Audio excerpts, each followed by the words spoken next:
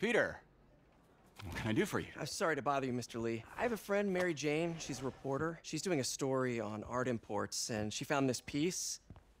Well, she wanted an expert opinion on it, and I know you have a degree. And this might be the first time I actually get to use it. Let's see what you have. Interesting. Where did she find it? I'm really not sure. What is it? A replica of an antique Chinese opera mask. I haven't seen one in years.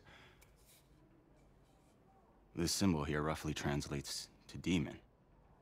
Demon?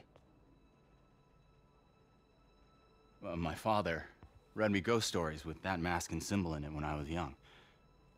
Scared the hell out of me. Peter, listen. That mask, it could be connected to dangerous people. Mary Jane might want to find a different story. Do you think she's in trouble? I don't know. Why take the risk?